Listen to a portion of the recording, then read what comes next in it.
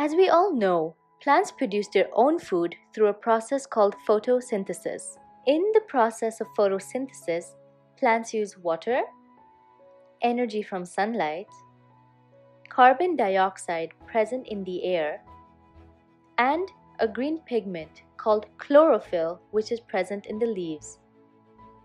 All of us have always learned that chlorophyll is a green pigment. But is there a way to prove this fact? Let's perform an exciting experiment to see how chlorophyll is extracted from leaves. For the experiment, we'll be needing 2 beakers, one of a bigger size, one of a smaller size, a plate to just cover this beaker, some water, ethyl alcohol, 2 leaves freshly plucked, a few tissue papers to wipe our hands, and a pan on which we're going to heat up this water. So let's begin the experiment. I'm going to take some water, pour it into the pan, and put it to heat.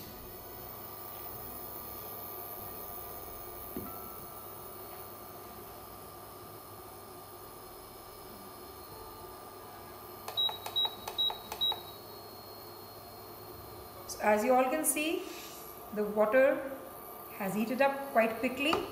So let's switch off the stove and let's pour this water into the big beaker. So we pour the water into the beaker, and now let's do the next step. For this, we take the small beaker and we put some ethyl alcohol in it. So the ethyl alcohol should be around half of this small container. There's something around 30 ml. So we just take around 30 ml of alcohol, and what we do is that we just dip these 2 green leaves into the alcohol, and we just dip it, push it inside, and take this little container and put it down into the beaker full with hot water. Let it float on the water, and now I just cover my lid and let it rest for around 20-25 minutes.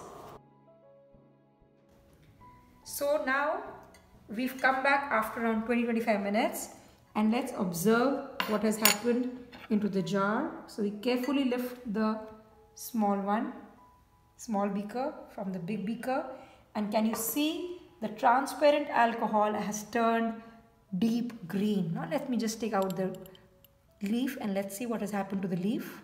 So I carefully pick the leaf up from a tweezer, and can you see the green leaf has lost almost all its pigment. So you can see that the leaf, which actually began with a leaf like this, has turned into a leaf like this, almost colorless.